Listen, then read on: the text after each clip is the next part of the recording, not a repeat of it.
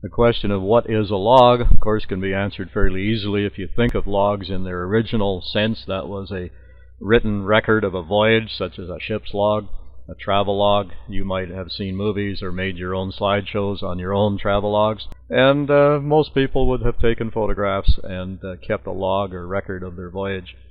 A well log is merely a record of a voyage into a wellbore, and it can consist of a wireline log, logs that are run while drilling, things that are obtained at the well site, such as our sample logs, strip logs, and in fact a record of almost anything versus depth or time could be considered to be a log. Here's a more formal definition of a well log. They could be run on wireline, it could be run while drilling.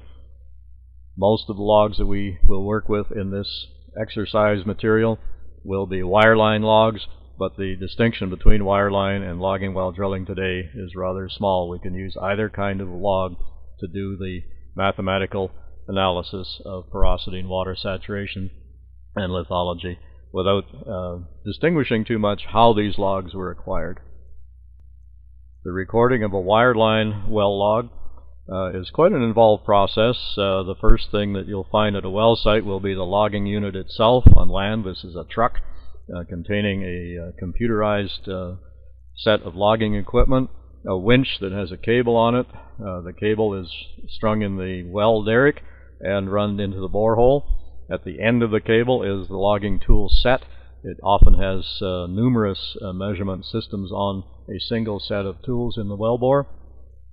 On offshore rigs, the logging unit will be what's called a skid unit or offshore unit. It sits permanently on the rig but contains the same equipment, the computer, the winch, the cable, and of course the logging tool strung at the end of the cable. The illustrations here try to show that on a land-based system, right-hand side of the screen, you'll see the logging unit, the rig, and the tools in the wellbore. The larger image in the middle of the screen shows a cutaway view of a logging truck with the computer in the recorder cab and the winch at the back of the truck.